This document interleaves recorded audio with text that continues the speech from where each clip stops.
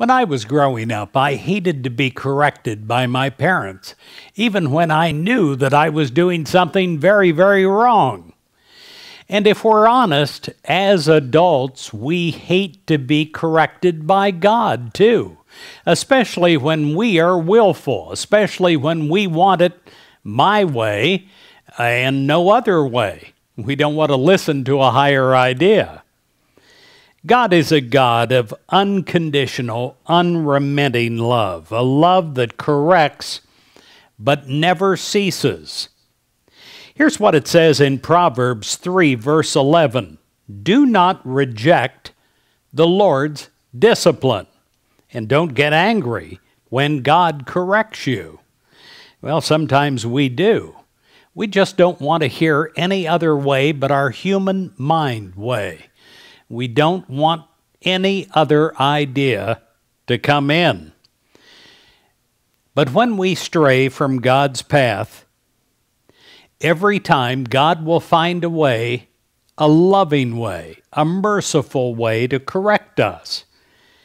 When our behavior is inconsistent with God's will, God will discipline us in the same way that a loving parent might discipline a wayward child. God corrects us in a loving way because God cares and because God loves us. And if we're wise, we'll accept God's correction and we'll learn from that. The Bible teaches us that when God corrects us, we should accept God's discipline without bitterness, without despair. Instead of bemoaning our fate, we should look to God and God's instruction as a real occasion of opportunity to repair our mistakes, to reorder our priorities, and to realign our lives with God's perfect plan.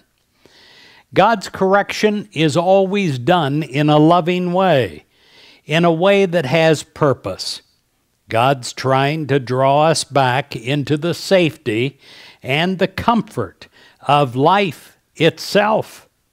So today, let us accept God's kind, loving discipline, and we'll consider it an opportunity for real positive change and to learn and to grow.